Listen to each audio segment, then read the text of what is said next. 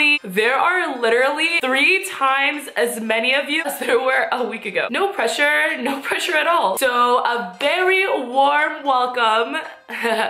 Who are we kidding? It's more like a really loud ass, boisterous ass, obnoxious ass welcome to all of you all joining me on my journey here. My voice normally does not sound like this. But I'm not really complaining. Before I start, I just want to say that I have a cold. Really can. This chick sounds good. Okay, so I'm gonna hit you with another story time. One thing that I am not gonna be is dramatic, like crazy ass story time YouTubers. Like, that's not why I'm here. Basically, what I'm saying is that I am not the hijabi Tana Mojo. But in the meantime, we've all been loving having a good laugh at my expense, which is like totally fine. I'm cool with it. I'm cool. Yeah, totally fine with it. So this story was actually, it was so inexplainable to me. I really want you to please in the comments try to help me theorize, hypothesize how any of this was possible, because it was so unexplainable to me that I literally pushed it out of my memory. It freaked me out so bad. I'm telling you, we went to a psychic, an Islamic sheikh. For this story, we're gonna take it back 2 years, rewind to 2014, 2015, like the winter of 2014 and 2015, right?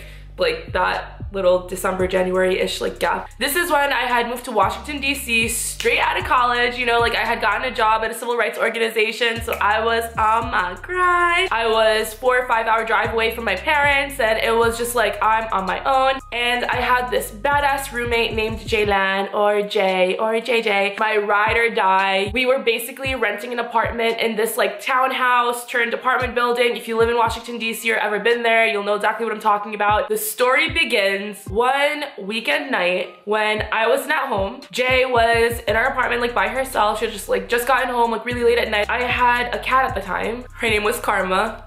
Very deliberately named. So this night, my roommate gets home by herself. She enters our apartment, and right off the bat, she notices that we had this like one light that had been out like in our apartment, like it wasn't working or whatever. All of a sudden, when she flicked the switch on, that one light flickered on, which is like, I guess you could explain it's like electricity or whatever. But Jay, she's a very chill person, not the type of girl to like overreact over anything. She's very chill, very smooth. If anything, she has a very subdued reaction to most things. And she told me that not only did it turn on, but it was like flickering, like spazzing on and off enough that it made Jaylan freak out. And you know when you just enter a space and you just feel like something is off? You know, like you just feel that there's like something in the air. I don't know if it was just Jay being scared that she was by herself that night or like whatever, but she actually texted me that night. She was like, hey, are you coming home? Like, I don't know why, but I just feel really uneasy at home tonight. You know, like I just feel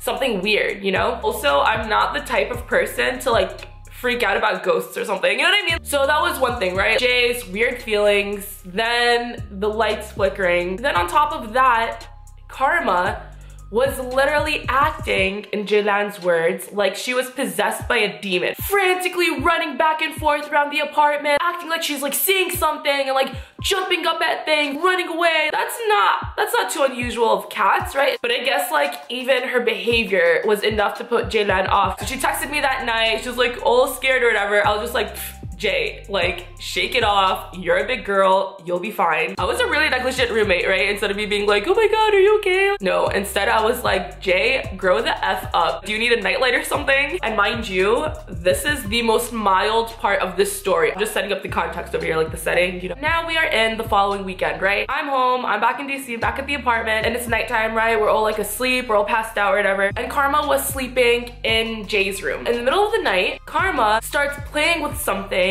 right next to Jaylan's head. She's taking something, she's like toying with it enough to wake her up in the middle of the night. And my sleepy ass roommate basically just like grabs whatever Karma is playing with, throws it across the room so that Karma can GTFO and get away from her and she can go back to sleep. Doesn't think anything of it, right? Ominous. Next evening, I am in the living room doing my work or whatever. I hear Jaylan calling from the other room. Did you lose a bracelet or something? I'm just like, I don't know, like, what does it look like? Karma was just playing with this. And then she comes and brings it to me. Oh my God, the most textbook, creeper, cringy, classic looking beaded bracelet. Beads as in those like little old school square beads that have letters on them. You know, like, you know, in grade school, like you and your friends would make like little friendship bracelets. Looks like it was made by a child. And there's like colorful beads on each side. And then in the middle, spelled out like some word, like some really strange, obscure word. Had no idea what it was, right? So I was just like, that's not mine. Does not look like anything any of our friends would wear or like carry on them or whatever. Like, so then this is the moment that I make the fateful decision that I will never be able to come back from. I went on Google and I typed in the word that was on the bracelet. What do you think popped up? A language translation? An old map, for example? Porn? Was not lucky enough to have it be any of these things. Instead, the search that it returned was an obituary. Obituary.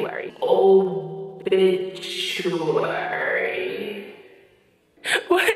That obscure word on the beaded bracelet was the nickname and last name of a woman that had passed away 1 year ago from the weekend that Jaylan felt crazy-ish going on in our apartment. We screamed, y'all. So freaked out. We were considering getting a hotel room and going somewhere for the night. In fact, I'm pretty sure that Jaylan went and spent the night at her friend's house. So now that we've established that we are literally the unluckiest girls on earth, that we live in a freaking haunted apartment, and that I probably need to exorcise my cat like the freaking poltergeist, I'm like, okay, there has to be some type of logical explanation for this, right? Cats get into the little nooks and crannies, and like maybe someone that used to live here had a grandma and they had a beaded bracelet with her, but it was just really hard for me to explain. For example, right? If you want to have like a bracelet for a person that you love, that you care about or whatever, if it's like your grandma, for example, you'd probably put on there like grandma or like, I don't know, like some type of like nickname for them or whatever.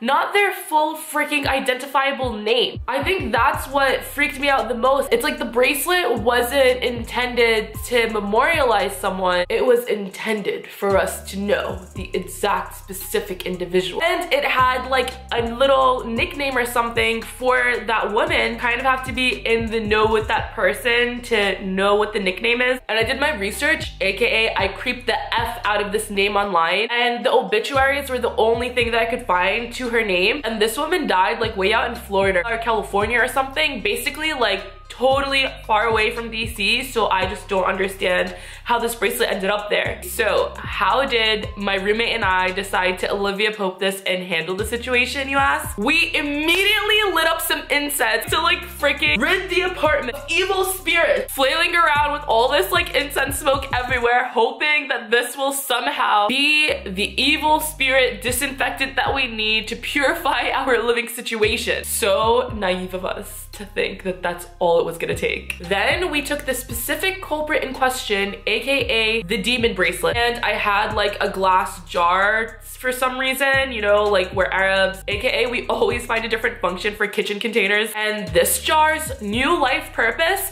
was to contain the evil spirit that was this bead bracelet. I plopped that thing right in there. I screwed it on tight. I took our newly minted gin jar and I placed it right on top of our fireplace, smack dab in the living room. I remember specifically telling Jay, we are keeping this right here in clear view so we always know where it is at all times. I don't want to hide it in a closet somewhere and then it'll always be in the back of my head like, what if this jar resurfaces somehow? Or is the jar still there in the back of the closet where we threw it? I wanted to make sure I knew where the beast was at all times. Such a bad idea. I come home from work one day and the gin jar has fallen off of the fireplace. Laws of physics, what possible force? Nothing else on top of the fireplace was knocked off. We had candles up there, we had lights, we had like, no, it was just the gin jar. I literally wanted to throw up. I call up Jay immediately. I'm like, dude, do you recall the gin jar being on the floor? No, it was on the fireplace. Since my mental capacity obviously just cannot handle this, I instead decide to write it off yet again. And I'm just like, no, it has to be the cat. It has to be a gust of wind somehow. So I pick up the gin jar and I return it right back to where it belongs, on top of the fireplace, so I know exactly where it is. Lord help me, how do I say this? I come home the next day and it is on the floor again. What? No, no. Yes, because the universe hates you, obviously. At this point, I am KO'd, game over, I am done. Dunner than Meek Mill in 2016. I tell Jaylan and we are through. We are over it. That night, we went to a psychic. Psychic in Adams Morgan, what's good? Admo, you know what's up. And the psychic basically says something along the lines of, yes, there are spirits, but they're not gonna harm you. They're not like evil spirits. She looks at me and tells me that I'm a psychic, that I have some supernatural psychic abilities. We go to bed that night with just slightly a bit more relief, like, okay, I guess they're not gonna try to possess us like they possessed Karma. And we promptly take the jar and we go to the mosque with them. We actually requested a formal meeting with the head of the mosque, like the head imam, the Islamic sheikh, the scholar, to present to him this jar and to do something. I don't even know what we were expecting, him to sprinkle some holy Quran on us or something. We literally had a formal ass meeting, you guys. Like, we walk into this room, it's a long conference table. He's sitting at the end of it. We're sitting on the other end of it. The gin jar is right in the middle between us. The contained spirit, the captured gin, like a freaking Pokeball, like right there. And we're just sitting around it, pondering it, trying to explain it. Basically, what this sheikh tells us is, y'all need more Islam in your lives. Y'all need more God. Y'all need the Lord. He was like, calm down, go home, play some holy Quran recitations in the background, let it linger, everything will be okay. We're just scratching our heads like, everything's gonna be okay? All we gotta do is play some Quran? Man, hell nah! What you talking about? We have a gin jar right now. So our meeting was promptly over, and as Jaylan and I are leaving this mosque, we look at each other and we're like, he clearly isn't threatened by this jar in any way. So why don't we just gift it to them? Right outside the doors of the mosque, in the lawn, we find this little plot of soil. We take the jar, we plop it in there, and we bury it in the front lawn of the mosque. Hey, there's always Quran recitations playing at the mosque, right? Oh my God, you know a scary thought that I just had? I wonder if the jar is still buried there. So that was my crazy ass first apartment. Yeah. Happens. Like I said, please in the comments below try to help me make sense of this. I cannot wait to hear from all of you guys, all my new friends and my new family. Thank you so much for the support and like being cool with me, like all up in your grill like this, you know, like all up like whoa, and being my loud ass self. Thank you. Also, if there are other videos you want me to be doing, please let me know in the comments below. Make sure to like, comment, and subscribe. Hashtag pro YouTuber. Sure what it was really made y'all mad. This is what I gotta do to make y'all rap. This for y'all to think that I don't write enough.